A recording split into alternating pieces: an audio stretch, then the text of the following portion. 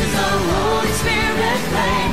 We have our burning desire to live out Jesus' name. Welcome to this service at Faith and Victory Church. This is the place to come to receive your miracle from God. Now, let's join our service already in progress.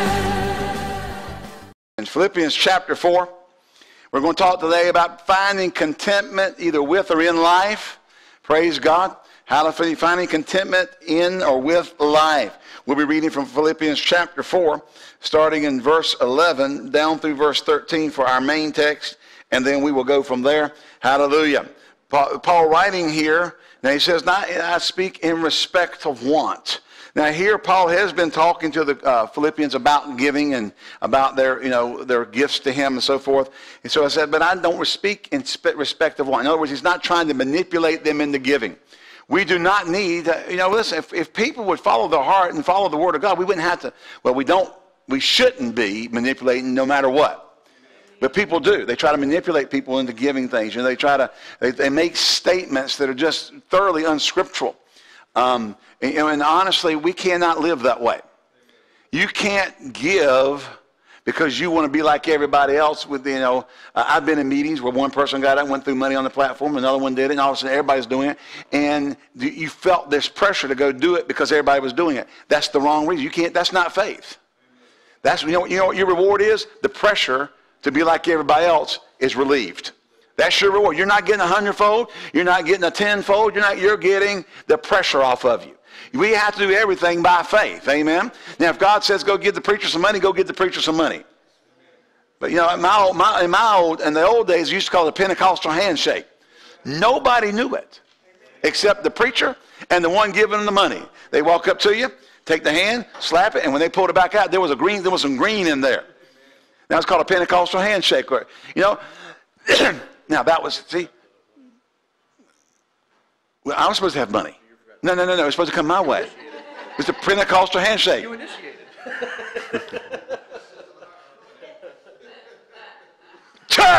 He's out of here. All right, just throw him out of the game. He's wanting the money. But, people that had in the heart to do something like that, they did it. Now, nobody knew about it. There wasn't a show. It wasn't a display. It wasn't everybody started responding because somebody else did it. And I have had at the most in one day two handshakes like that in the past. And you just, but nobody knows it. See, that's an act of faith. Because God spoke to somebody and they did it. But everybody trying to copy what everybody else is doing, that's not faith. You won't get in trouble and you won't get a reward. Everybody say glory. So Paul says here, I did not speak in respect of want. In other words, I'm not trying to, tell you that you got to give or we're going under next week. Oh, dear God. We don't have enough to make it through. We're going under. Well, we're not going under. We're just going to obey God. Amen? And like one brother Hagin said one time, he told the Lord, live or die, sink or swim, go over, go under. We're going to do what God told us to do.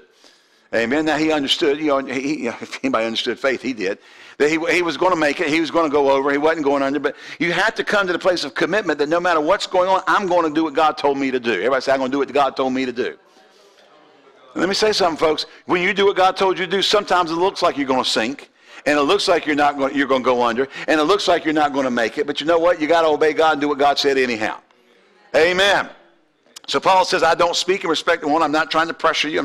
For I have learned. This is why Paul's not. I've learned that whatsoever state I'm in, that therewith be content. Now, you know with the English language and people preaching sermons, they take that to be content. That means you just put up with whatever you got going on. Bless your darling heart. I'm just telling you, son, God makes some folks rich and some folks poor to teach compassion to the rich people. Bless their hearts. What happens when that rich person doesn't learn the compassion? Bless the darling heart of the poor person. They go under too. No, that's not how God doesn't make some folks rich and some folks poor so he could teach rich folks compassion. There's a world we live in. There are circumstances people are born into. There are things of life that happen. Amen. People make mistakes. The company cut back and people lose their jobs. Things happen. But Paul said, I've learned to be content. Now, to be content could really mess you up if you don't have the right definition.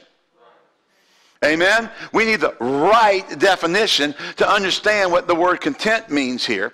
And really in the Greek, it comes from a word that means to be self-sufficient. I've learned that whatever state I am in to be self-sufficient. Now, Paul is not talking about self-sufficient in that I'm a self-made man, because he says over in 2 Corinthians in the 3rd chapter in the 5th verse, not that our sufficiency is of ourselves to think anything of ourselves, but our sufficiency is of God. What he is saying here is what the 20th century New Testament says in this verse when it translates this verse. Wonderful translation. I went and found me an old 20th century New Testament. I mean, it smells. It's so old. It was made in 1910. I mean, but I got it offline somewhere and found it had been rebound, but it's the old pages. I mean, it's old. Just so I could have proof that I had that this verse is in there. The 20th century New Testament says, do not think I'm saying this under the pressure of want. For however I am on. I'm not hearing myself come off the wall, so sometimes I start over projecting. For I, however, I am placed, have learned that, oh, love this. Everybody say, get ready. Get ready for a heavy revy. I like heavy revies. Amen? I don't like weird revies, but I like heavy revies. Okay? He says, I have learned to be independent of the circumstances. That's how 20th century New Testament says this. When Paul in the Greek says to be self-sufficient or not, what is he saying? I am not dependent on the circumstances of life to govern whether or not I'm going to make it or not make it, whether I'm going to have joy or not going to have joy. I mean, no matter what situation I am in, I am independent of those circumstances. He goes on in the next verse and says this, I know how to be abased. And I know how to abound. Everywhere and in all things I am instructed both to be full and to suffer hunger, both to abound and to suffer need. Now, I found a translation a number of years ago, and here's how it said this. He said, I have learned how not to have enough and not lose my poise. I've learned to have too much and not lose my head. Amen. See, circumstances can mess you up either way. Some people say, oh, God, if I just won the lottery, everything would be all right. Remember that guy a few years ago up from Kentucky or West Virginia, wherever? He won the 200-some million. I think he took the payout of 80-some million, you know. And he's dead now. His granddaughter was either raped and murdered or something like that. He got caught going into like a strip club with $500,000 in cash in a briefcase. Now, what did he say the day he won? I'm going to tithe to the church. I don't think the church ever saw it. And what happened? He had too much and he lost his head. He just lost his head. Now, you got people over here who don't have enough, and they're losing the poise. Oh, Jesus. Oh, Lord, what am I going to do? I don't know what I'm going to do. Oh, Lord, if you don't do something now, oh, I'm going under. Oh, I'm going under. That's losing your poise. Are you here? So Paul said, I have learned not to have enough and not lose my poise. I've also learned to have too much and not lose my head. How do you do that? The previous verse, I've learned to be independent of the circumstances.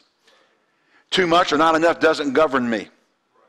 Because my sufficiency, I am self-sufficient in this way. I am self-sufficient through the sufficiency of God. I have enough when I don't have enough because my God supplies all my need according to his riches in glory by Christ Jesus. I have stability when I have too much because God gives me the wisdom on how to handle it and use it for the advancement of the kingdom of God.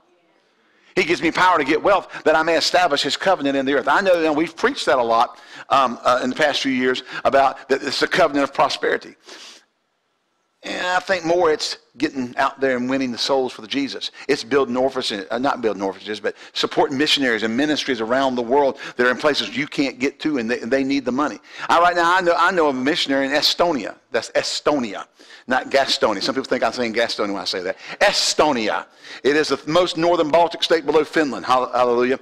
And I know a missionary, and there's some of these guys who have all this money. If they just gave him what they had for 1 year, the excess they have, it would support his ministry for 5, 6, 7 years in that nation to do the work of God. God's not against prosperity for his people. God is against crazy prosperity. I said God's against crazy. If all you can think about is getting your money and being on Robert Leach's, he's not on TV anymore, but if he were to come back, make a comeback, lifestyles of the rich and famous, and there is Jeff Gale and his yacht down in the Bahamas. Hallelujah. If that's all you can think about, you're losing your head. See, our focus has to be on the heaven. The Word of God says, set your affections on things above and not on the earth. I am not against prosperity. We got to have it to do the work.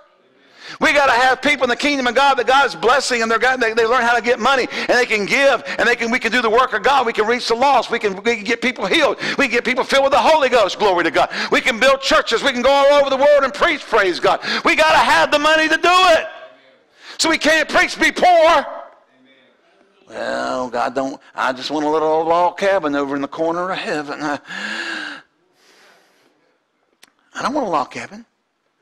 I got one up in the mountains. My wife's family does, actually. But I don't want to live in one in heaven. Hello? I want to live on the one that has the streets lined with the Carolina flags. Y'all heard that joke before? Krzyzewski dies and goes to heaven. And he gets his place, and it's all right. You know, finally, just after the Lord's given him a tour, he says, Lord, why do I get this house? And there up on that hill, this huge mansion lined with Carolina flag. Why does Dean Smith get that one? And the Lord said, that's not Dean's, that's my house. Hallelujah. Hallelujah. Praise God. Now, I don't want a little old log cabin over in the corner of heaven. God has promised to bless his people. So we want to make this balance. The balance is God wants to bless you. He wants the blessing of Abraham to come on you. Wants the blessing of increase and multiplication to come on you. Yes, glory to God. But we have to be independent of the circumstances so that we can keep our heart right and our attitude right and our motive right, so that if we have too much, we don't lose our head. But if there's not enough around, we don't lose our poise. And we're doing the things God called us to do with the money to reach the nations of the world. Praise God. Amen. So God does want to bless you, coming in and going out, when you lie down and when you rise up, in the city and in the country. Praise God. In the fields, in your cattle, in your vineyards. God wants to bless you. It is the promise of God, but you got to become independent of the circumstances. So if payday don't make it in when you think it should, God don't always pay on Saturday, but he always pays up. Amen. I said amen. And listen, you don't need to take some blessing and go blow it all. Like I was sharing with this guy, he ended up dying, and he took all that. He took millions and millions of dollars and just wasted it. You see, I know Christians right now. They talk, I just want to give to the kingdom. I want to get rich. I want to get rich. And boy, if the payday came in tomorrow, you wouldn't see them for 4 years. They'd be out the door, going out and just doing whatever. You can't lose your head. We have to come to the place where we are now in a communion with God, that the circumstances of life does not affect that communion, does not affect who we are, does not affect how we act, doesn't affect us when we don't have enough. Well, I sure would like to have too much. I've seen people never lose their salvation over having too much. Hello? You've got to come to this place where Paul was. I've learned to be independent of the circumstances. I've learned that my sufficiency comes from God. That whether I win the lottery next week and have millions, or I'm over here and I lost my job and I don't have, it doesn't look like I'm going to have my next meal. God will take care of your next meal. You don't know how many times in the past couple of years I've looked at it and thought, dear Lord, your brain's going, if we don't have a miracle within the next 10 days, we're under. And every single time. Wouldn't I like to be living on the other side of that thing?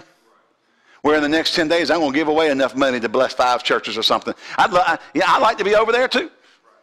Sometimes you're not there. And if you're not there, you can't lose your poise. If you're not there, you can't get all grumbly. You can't become, you can't become an Eeyore. You got to be a Tigger in life. Bouncy, pouncy, pouncy. Eeyore, no matter. We're just going through life. Was it Pigpen from the Peanuts gang? That cloud just follows him around all the time. There's some people who walk into a room and the lights go out. We don't need to be like that. We need to be full of joy. And we got the victory, amen? See, that happens. When does that happen? That happens when you become independent of circumstances. In other words, they are no longer the governing factors of your life. Who is? I've set my affections on things above and not on the earth. See, we're compassed about by such a great cloud of witnesses. Amen?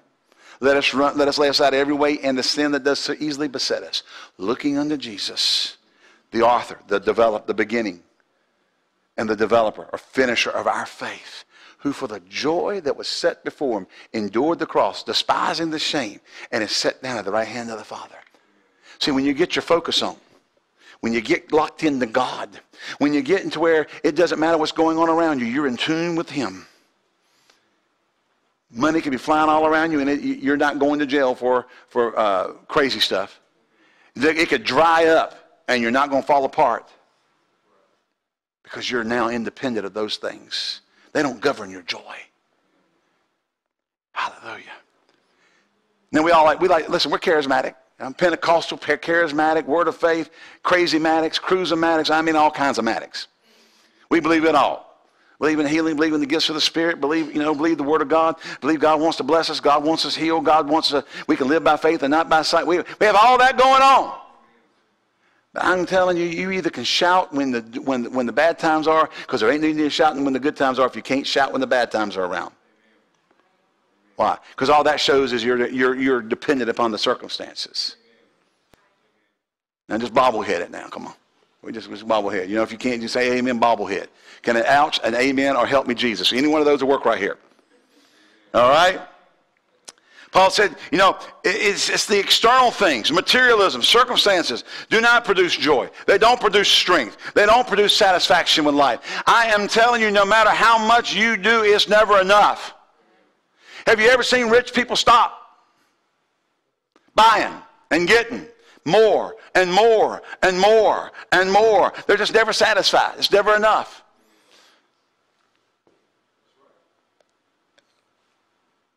Let's be real about it. When materialism becomes your God, there's never going to be enough. It is a drug. And how do alcoholics and drug addicts act? This little bit's not enough. They got to have a little more. They got to have a little more. They got to have a little more. They got to do this. They got to do a little bit more. Got to do a little bit more. Got to do a little bit more. Why? Because it's never satisfied. Why? Because the external can never satisfy the heart. We have to satisfy the heart, and it'll appease the external. And when you're satisfied in your heart, then when the too much comes, it's just a tool. When the not enough is there, you're in tune with him who is your supplier. Glory to God. I said glory to God. Hallelujah. People would listen, Christian, it's hot, man. This is that time of year where they turn the heat on and it gets hot. If you turn the air conditioner on, people are cold. Here's a dilemma. We got a lot of Christians who become dissatisfied because of what others say. Can I say something about our prosperity teaching? Some of us in excess. Brother Hagin called all the prosperity preachers in before he went home to be with the Lord and had a big meeting there in Tulsa. And he sat them all down and he took out his notebook and set them on the table. And he brought, you name them, they were there. Or he called them to come. Some didn't come. But if you start naming names, he was there, he was there, he was there. And he said, guys, you are not preaching anything new. He said everything you're preaching was preached at the end, back in the late 50s and early 60s, and during what was called the latter rain movement. That's when they were restored. Apostles, prophets, evangelists, those gifts were restored as far as teaching in the body of Christ. He said, I got the notes right here from what they preached. And it's what you're preaching right now. He said what happened was they got into excess. See, there's truth. It always starts out with truth. But they got into excess, and it killed the move of God. It didn't go good. They got mad. Some people got mad with him. When you got books coming out on prosperity that he's saying that you're in excess on that. Now you can't call Dad Hagin your spiritual father, and then when he calls you in and says, "Here's what you need to do," you need to balance this and back it up some. You're teaching it too much in excess.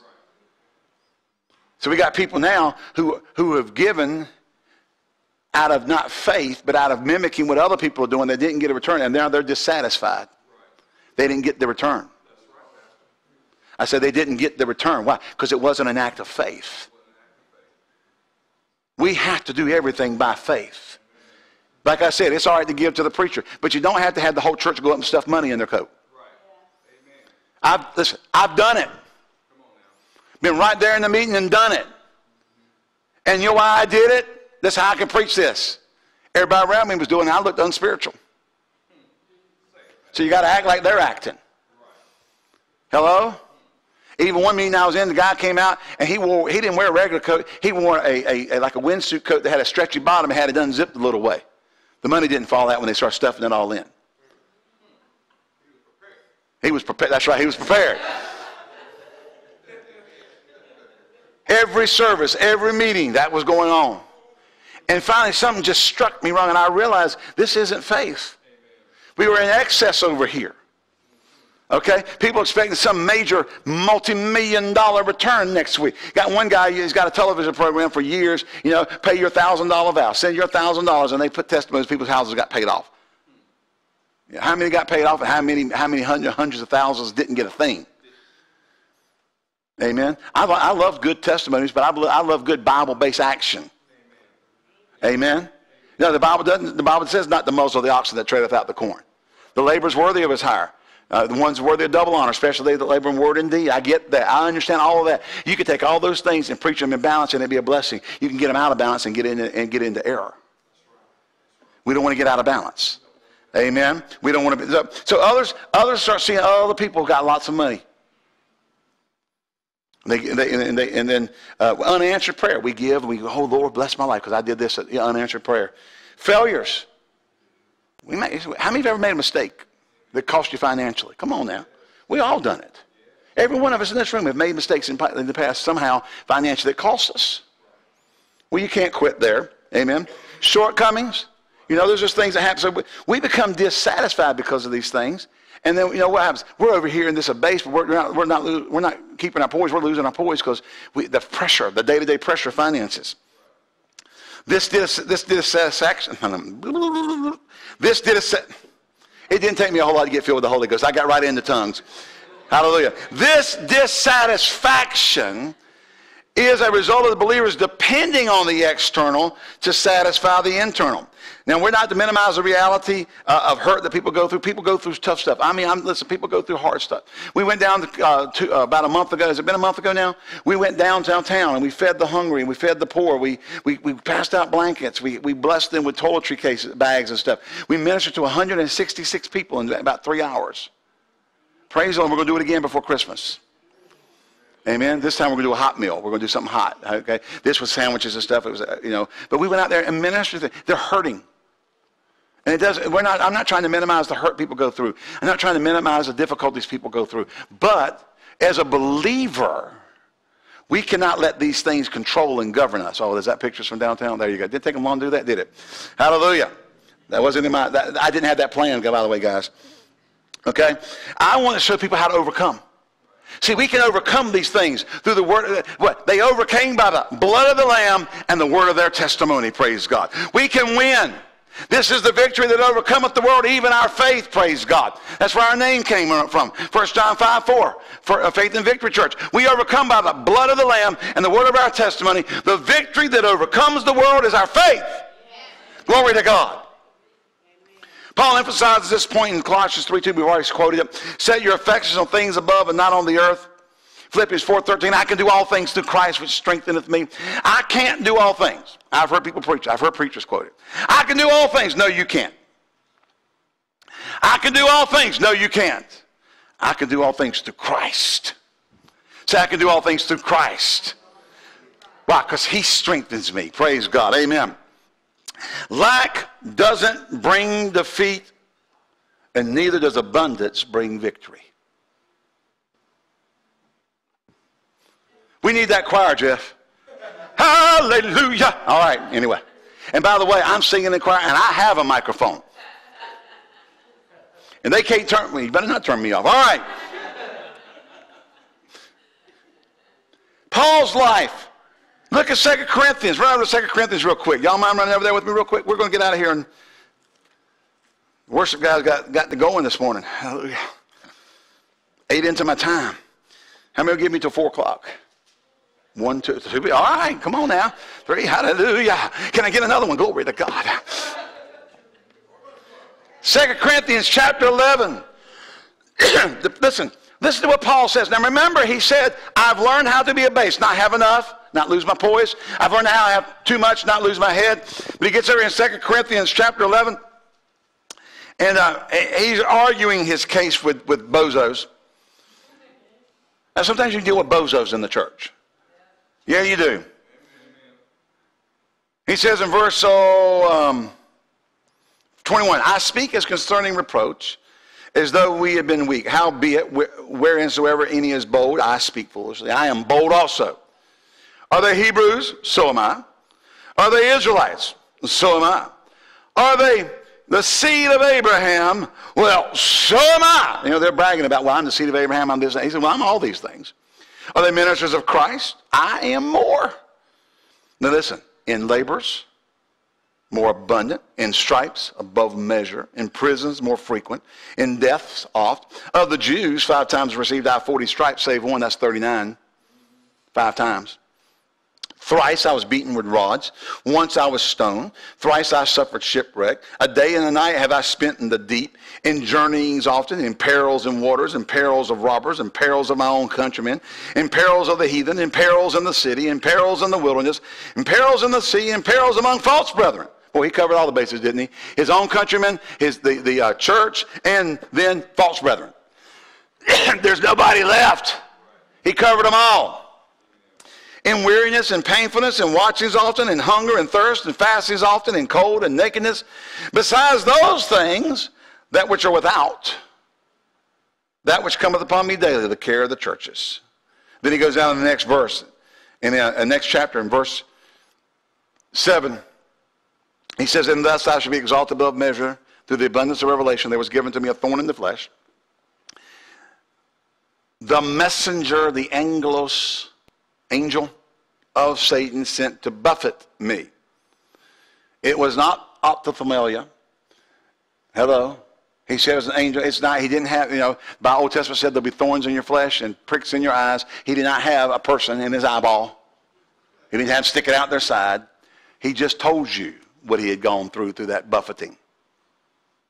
That demonic spirit came to buffet him, and to buffet him, and to buffet him, and to buffet him. And to, you know, buffeting is like slap, slap, slap, slap, slap, slap, slap. Ever seen a boat at dock, and the water just constantly beats up against it? That's being buffeted constantly. No matter what you do, it's there. And Paul said the messenger of Satan, the angel, angelos, in the Greek is angel, it's a word for angel, sent to buffet me.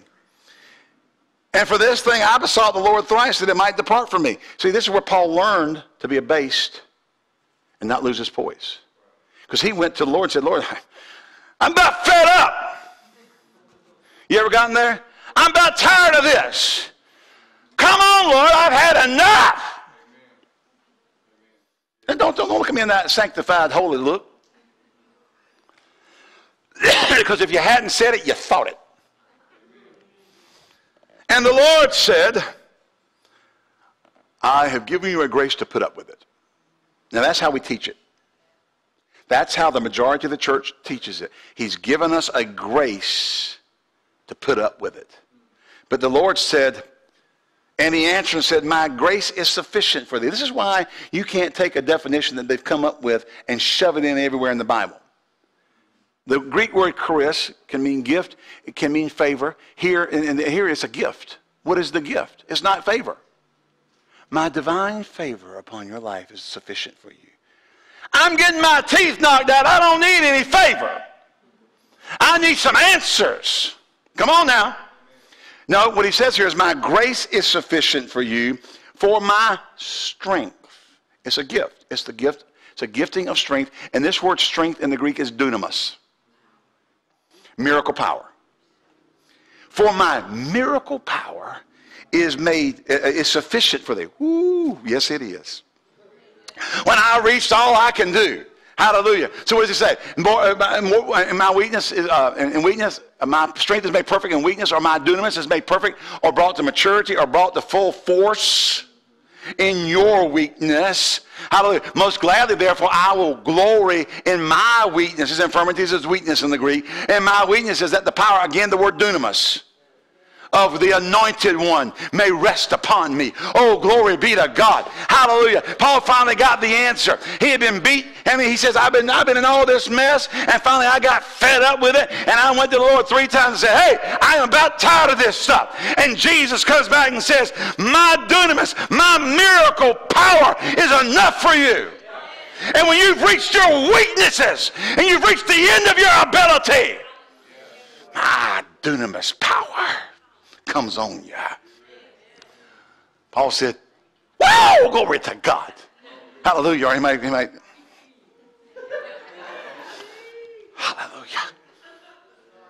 I preached at a church one time. This old African-American gentleman. I was preaching like crazy. I was spitting cotton 4 rows back. And he got up. He couldn't do anything, but he grabbed the hold of the end of the pew, and he just stood there like this. That's all he could do. He was getting blessed. Hallelujah. And there was a sister behind him with a hanky, and she was doing like this. And the more she did that, the harder I went. Hallelujah. Glory to God. Hallelujah. My strength is made perfect. My strength comes into full manifestation when you've reached the end of your ability. There he's got the hanky out. Come on, Pastor.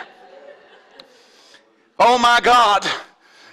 We have put so much dependence on things. We've used grace in the wrong way. We think grace means I can do anything and still go to heaven and still get blessed. No, this grace right here is nothing about going to heaven and getting blessed. This grace right here is a strength from God that when you've encountered things you don't know how to overcome, when you've encountered things that this is knocking you back, and you're saying, no, I'm going on with God. And when you've reached the end of you, there is a dunamis, miracle working power that comes out of the anointed one that comes and rests upon you. Glory to God, and raises you up and empowers you to do what? To win.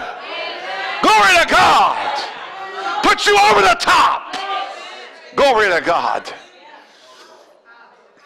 I hear the Apostle John over in the epistle of 1 John crying out, saying the same thing, just in a different way, because he finds a place in his life where he goes, greater is he that is in me than he that is in the world.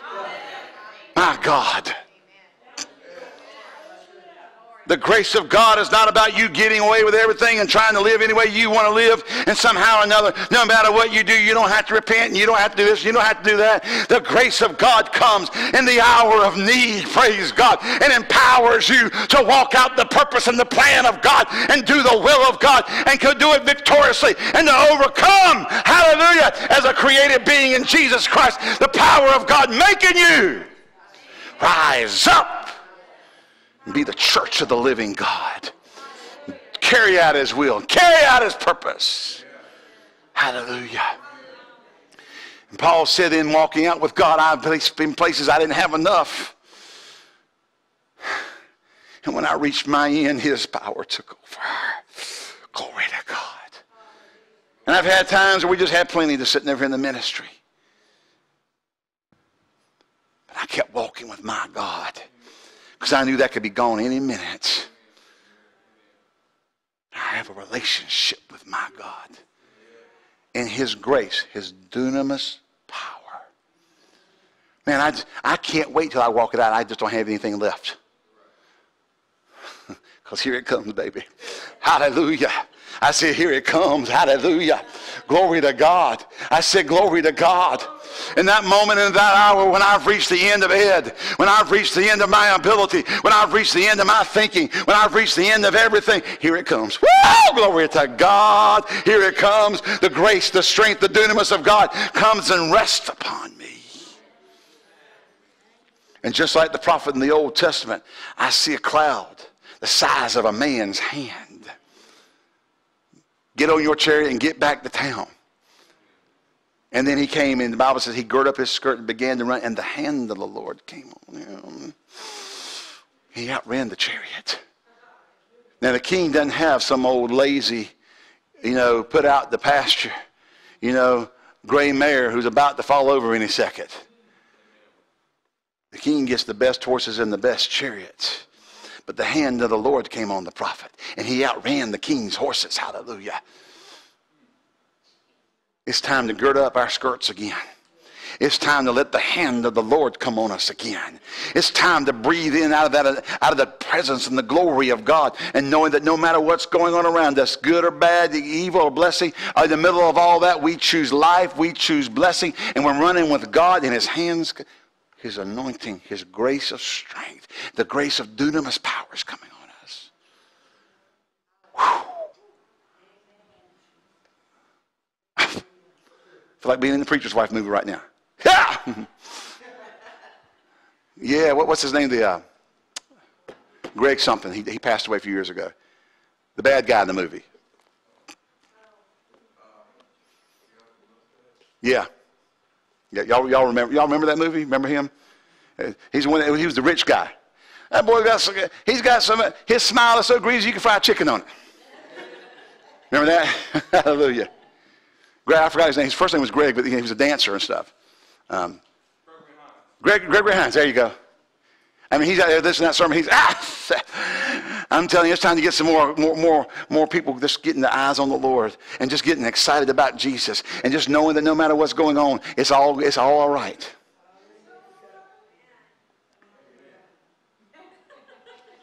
You gonna save that song? Get it saved.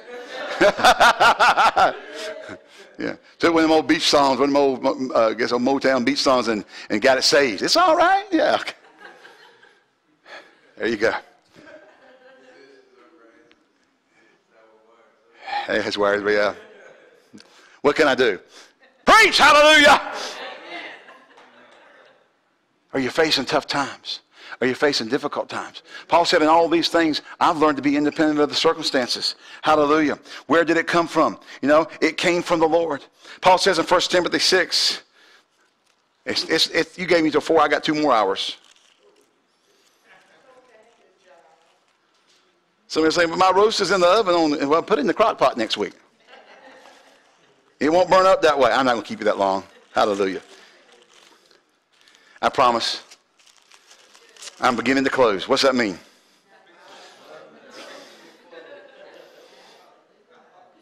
But godliness with contentment is great gain. For we brought nothing into this world, and it's certain we can carry nothing out. And having food and raiment, let us be therewith content, independent of circumstances. But they that will be rich fall into temptation. See, if we start, all we can think about is getting rich to get out of our mess, you fall into a snare. And the many foolish and harmful lusts which drown men in destruction and perdition. For the love of money is the root of all evil. While some having coveted after. That's what Paul's talking about. He's talking about having too much, not losing your head. You can't begin to covet. You can't begin to covet. Amen. Have erred from the faith and pierced themselves through with many sorrows. Honey, the lottery is not your answer. Now, if you win it, glory to God. But I'm telling you, it's not your answer. Because if you're not here where I'm talking about right now, you win the lottery, you're gone.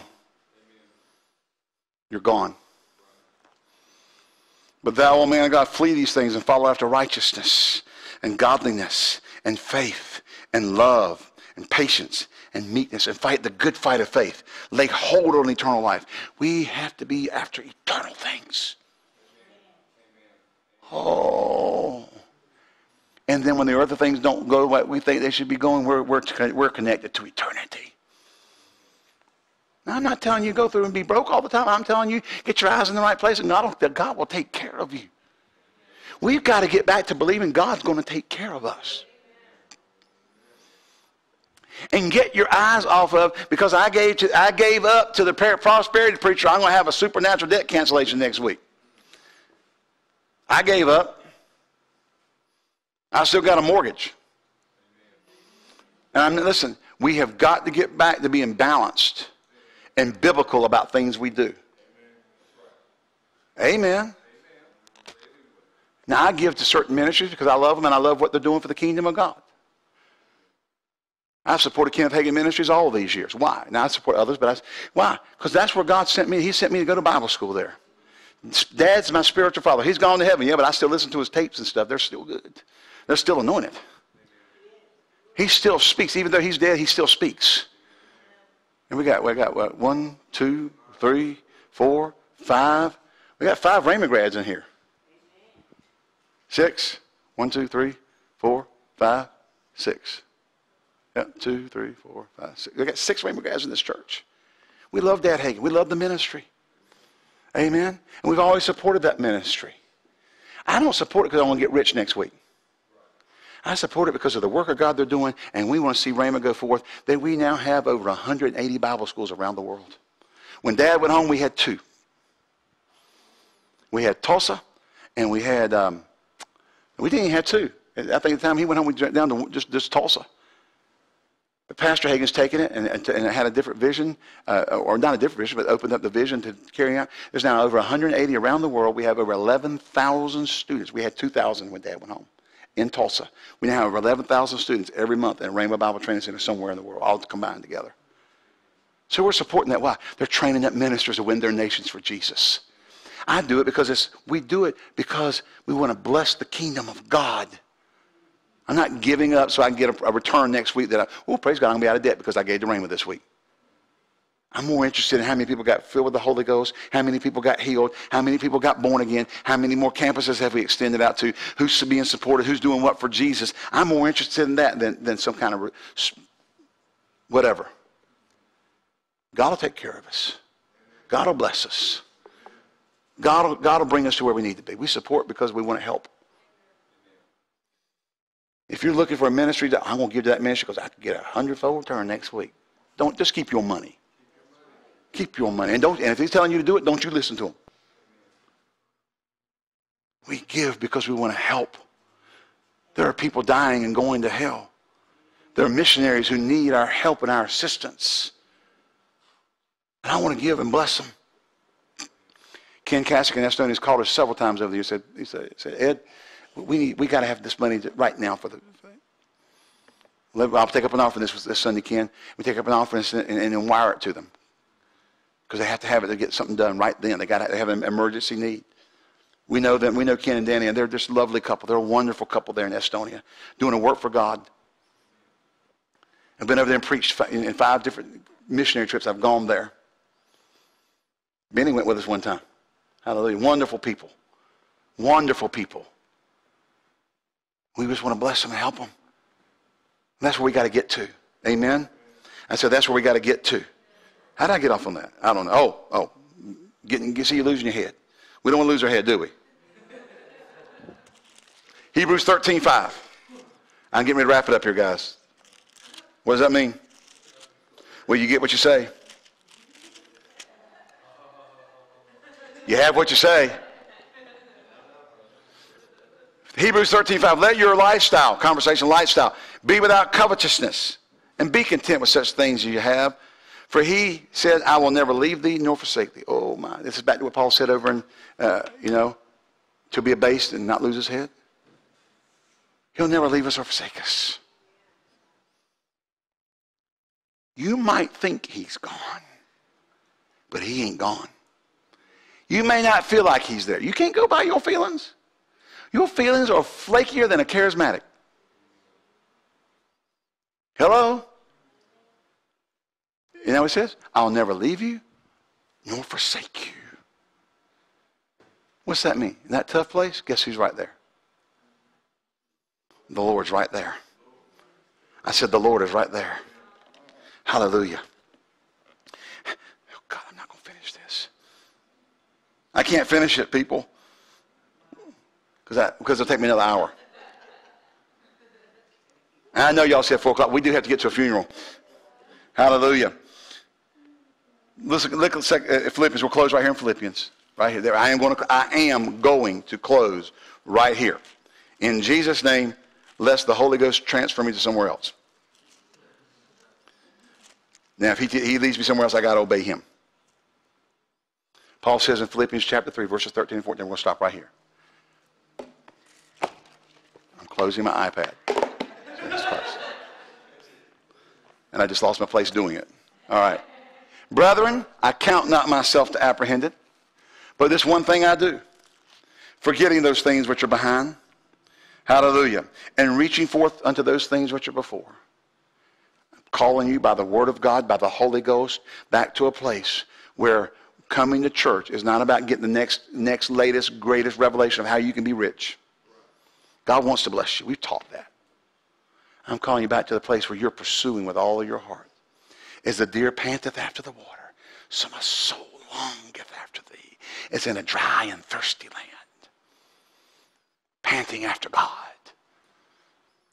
My graduation service at Rainbow Bible Training Center was preached by somebody might be possibly well known, Oral Roberts. And he preached tracking with God. That was our graduation sermon. And use the scripture in the Old Testament says that, talking about the hinds feet. When talking about the hinds feet of a deer, we didn't know, but when the deer's running, he puts his front hooves down, and when he pulls them back up, the rear feet come up and hit in the exact same spot and pull forward. And he preached on us tracking with God. God is the front feet, we're the hinds feet. And wherever God leads us, we track with God. And then God leads us and we track with God. We follow after God. And when you follow after God, you always end up where God wants you to be. Hallelujah. I said hallelujah. So this one thing, I count myself not to have apprehended. This one thing I do, I forget all that stuff behind. And I reach forth unto the things that are before. It doesn't do you any good to worry about what happened last week. You can't live in the regret of the mistake you made 5 years ago. What does it do after that? I press toward the mark of the high calling of God in Christ Jesus. We've reached the place we have to track with God. We're the hinds feet. He's leading us. Let's be they that are led by the Spirit of God, they are the sons of God. We press toward the mark. We relinquish the old stuff. We let go of mistakes we've made. We let go of all this stuff. And now we press. We press. I'm independent of not having enough. I'm independent of having too much. Because now I'm focused on the goal that is set before me. The mark of the high calling in Christ Jesus. I'm running the race with him.